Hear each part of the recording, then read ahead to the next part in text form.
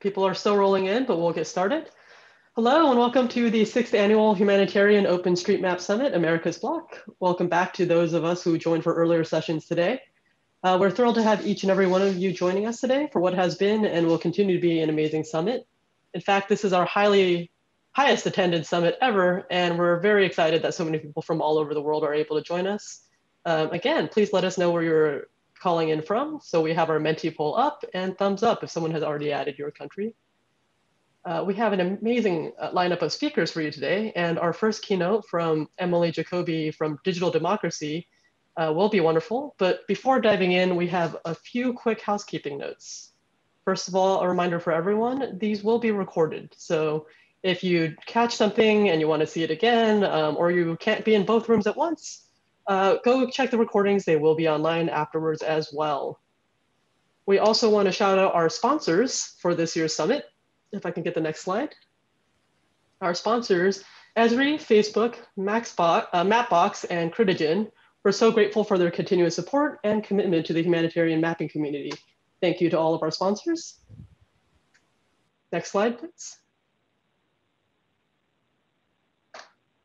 Can I get the next? Oh, there we go. Yep. And speaking of wonderful sponsors, we are thrilled to announce that Esri and HOT are partnering to offer a grant of $5,000 plus one spot to attend and present at next year's summit when we can hopefully all meet in person.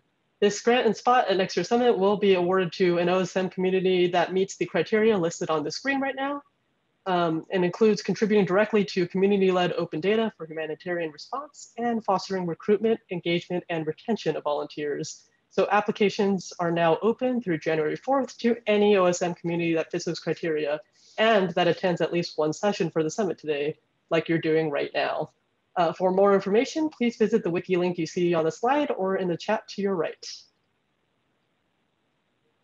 And one last thing, some reminders. Please do remember to tweet, Facebook, Instagram us your photos, videos, reactions using the hashtag HotSummit, all one word. We have a jam-packed program for you today, and there aren't any breaks scheduled. So Zoom fatigue is very, very real. Please feel free to get up, stretch, grab a snack, or to take a comfort or bio break. The summit is being recorded again, so you can always review the talks later.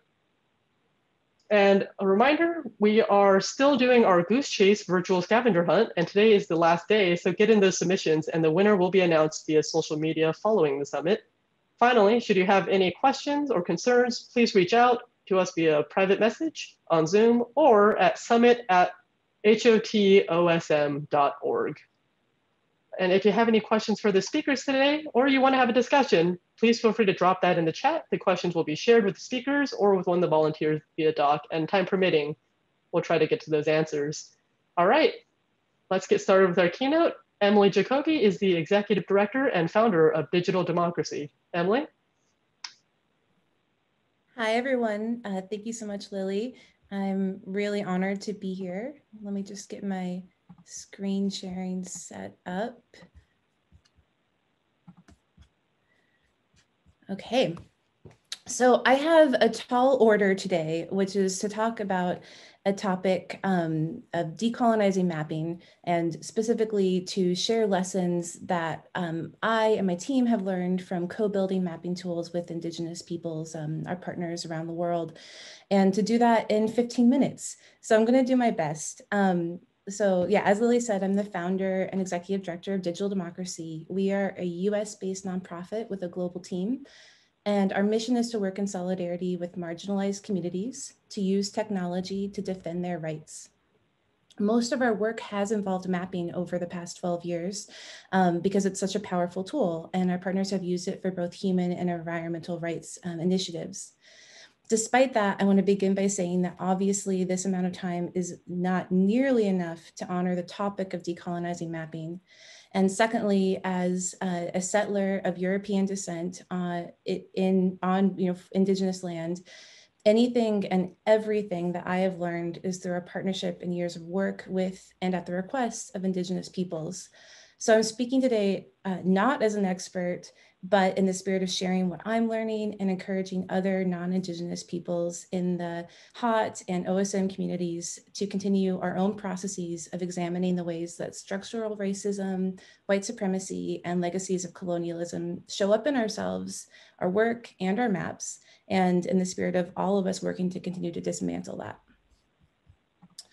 So for me, decolonization is not a metaphor. It is really an important part of my life's work to return land to Native peoples. And I believe that any conversation about mapping in general should begin with acknowledging the land where we are.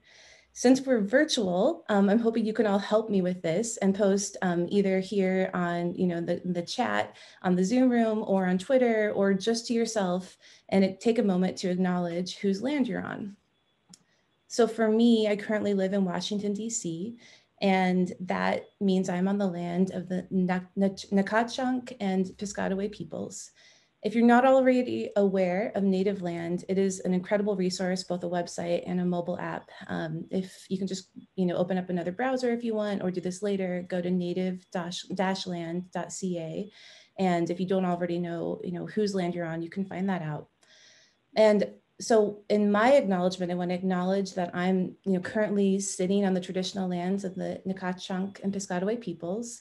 I want to thank them for their stewardship of this land and the waters, and acknowledge that despite centuries of genocide and erasure, the Piscataway people are still here. They're practicing their culture and tending their traditional life ways. And so just despite the time constraints, I want to take everybody to take just a moment and silently for yourselves, give thanks to the Indigenous people who have tended the lands where you are today.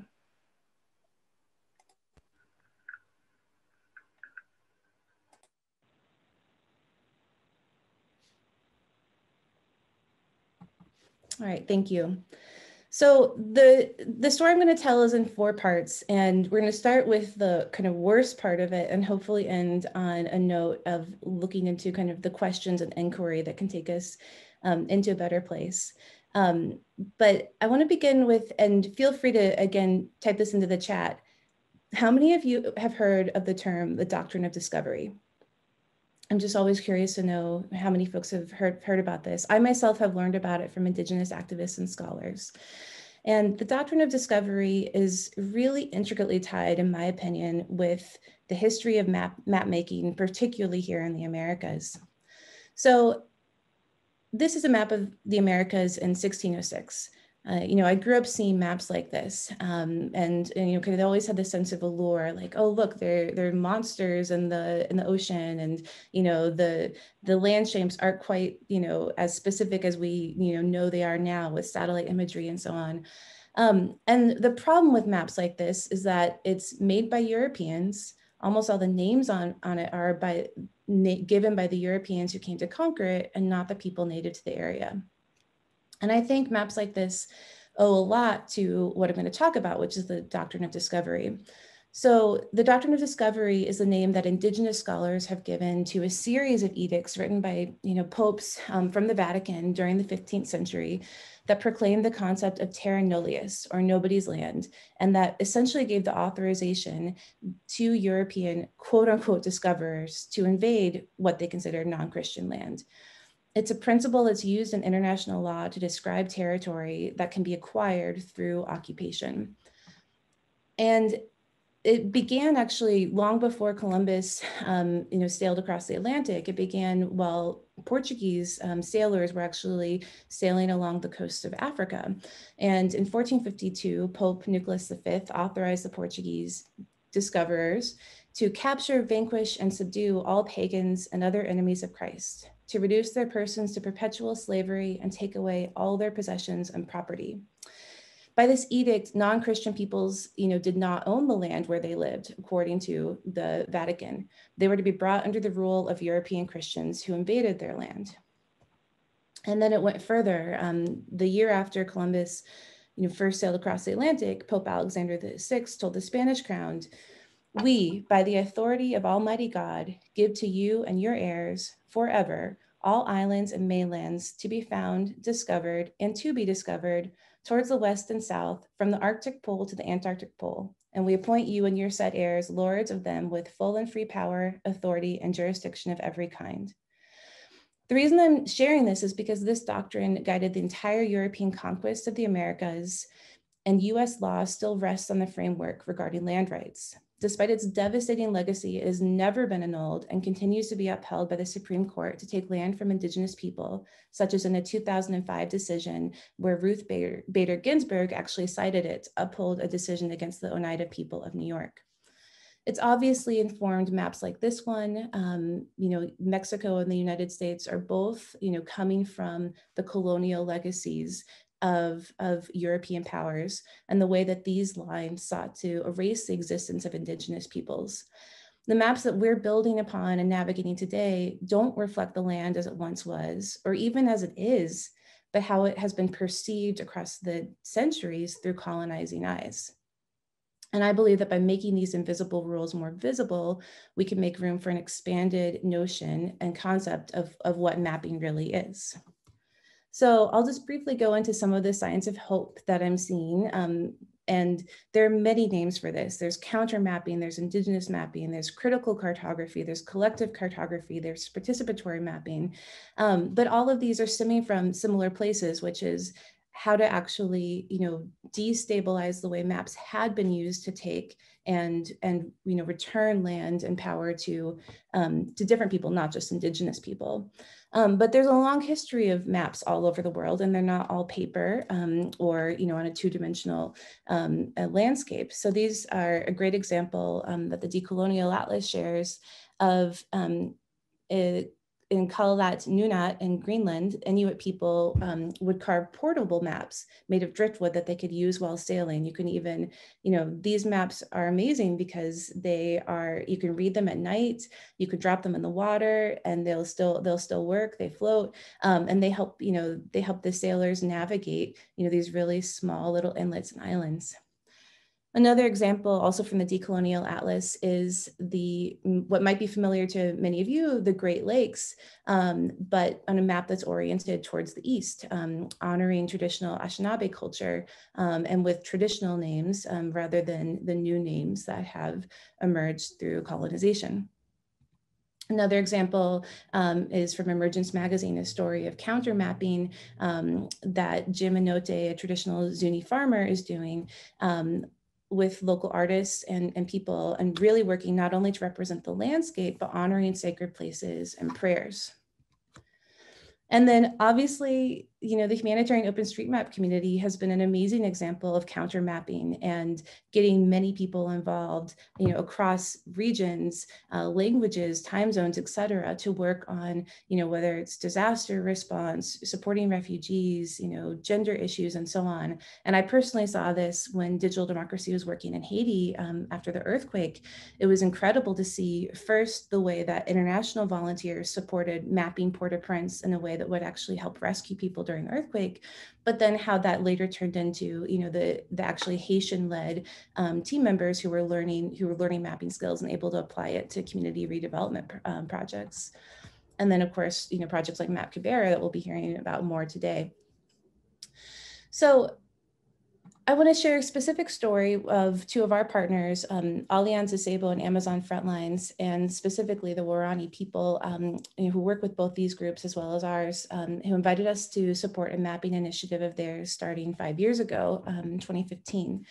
So this is kind of an official map of Waorani territory. And what's most striking to me is how blank it looks, which is also, I think, the way the Ecuadorian government has traditionally seen it. It's just empty, rainforest, no roads, no roads going in, few oil pipelines along the edges. And to the Ecuadorian government, which is coming from this concept of terra nullius, it is land that can be exploited for oil or timber or other things.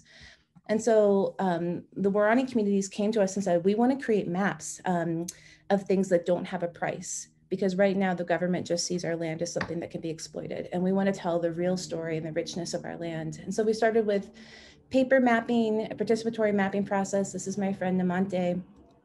and went from community to community. We just did the initial training with the first community and trained a group of trainers, and then they went on and, in their own languages, were doing these workshops where elders and young people were all coming together to say what they wanted to have mapped.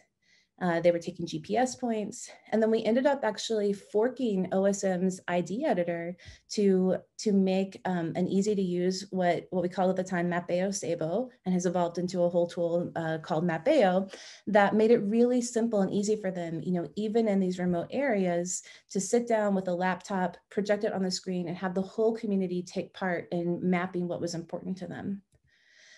They were then able to, print off new paper versions, edit them, create their own icons, and then, create finished maps that really, in contrast to those empty government maps, show the full richness of their relationship with their territory. The pride that they had, in then printing final maps and having them was just so evident.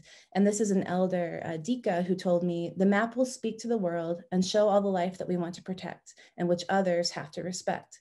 We can show the map to our neighbors. This is a map like a story I can tell my grandchildren. Though they will know through it, they will know the work that I have done. So that was really an incredible process. And then all of a sudden in 2018, the government of Ecuador announced a new round of oil blocks. And here, block 22 at the top part of the map is on the western part of Guarani territory, exactly where we had been creating these maps. So we ended up creating a website, an interactive map that we helped them launch to tell their story.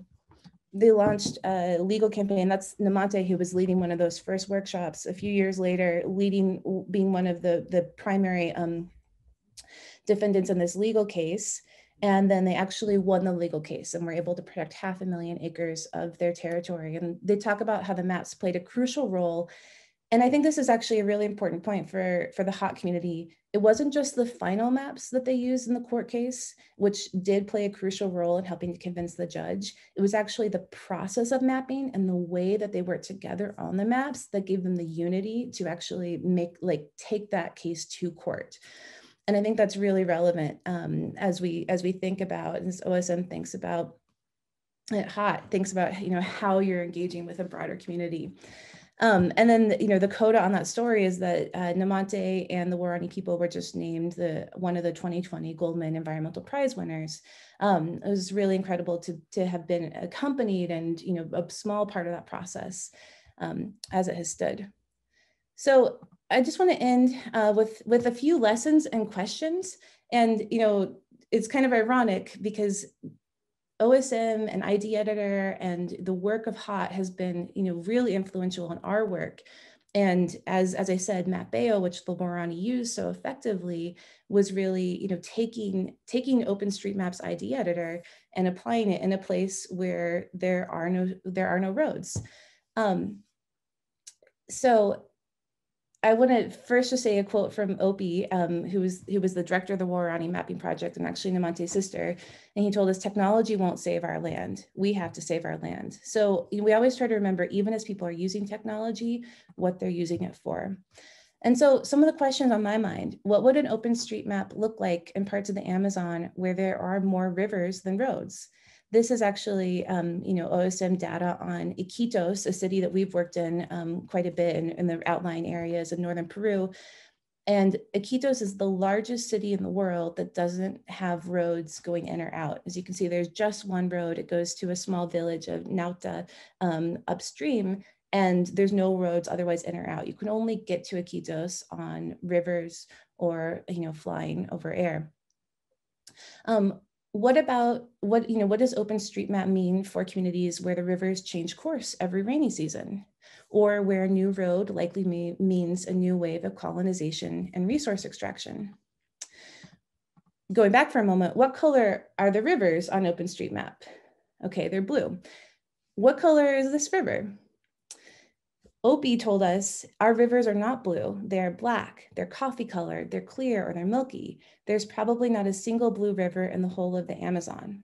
In the end, going back to those Guarani maps, they did decide to keep the rivers blue. That's because they specifically knew they had to convince an outside audience why their forests were so valuable and needed to not be destroyed by oil contamination, oil drilling. But that was a decision that they made to kind of have to meld their worldview with an outsider worldview. And I think it highlights some of the ways that our own internal biases can prevent us from seeing what is truly there. When Tyler asked me to speak, he invited me to specifically address the Audacious project. And I think the awareness that I've really seen in the Hawk community that to do it right, you need to address fundamental questions of equity and participation. I know this is a community working to do a better job of acknowledging past failures and talking openly about them in order to try to address them. In that spirit, here are just a few of the final questions I'll share. So in terms of permissions, there's questions of who owns the data and who decides. I think the beauty of OSM is that it was created by a group of volunteers for a purpose, but because they made that data open and the software open source, it has been adapted and adopted for so many other purposes, including the way we've used Mapeo. But that doesn't mean it's going to work for everyone. And I anticipate that over the next 5 years, OSM will best serve the greatest number of people when it can interoperate with other data sets, such as Indigenous mapping data that may need to be private for very important reasons. There's a lot of aspects of Indigenous mapping that need to be internal to the community and then can be decided to share outward. And that's some of what we've been able to do with Mapeo. I also was thinking about what does it mean to be a place that's experiencing poverty? How will those communities describe themselves? How do they want to be mapped? And who's going to do the mapping? I know these are questions you all are grappling with. I don't know the answers, and I don't expect any of you to know all the answers either, but I believe that answering them is a process that begins by having the courage to ask the questions in the first place, to ask them together, and to bring more people into that conversation. So I think I've hit my time. I will just say, as the Warani would say, wapuni, or thank you. It's really an honor to be connected to this community, and we look forward to continuing to interact and support each other. You can check out Mapeo, which, as I said, has a lot of links with OSM while being distinct, as well as a new initiative we're launching called Earth Defenders Toolkit that we also hope can really connect with the humanitarian OpenStreetMap community. So thank you so much. Thank you so much, Emily, for bringing up such wonderful questions about settler colonialism and what equity will mean going forward. It's always great to question all the different realities that we see on one map. Moving on for the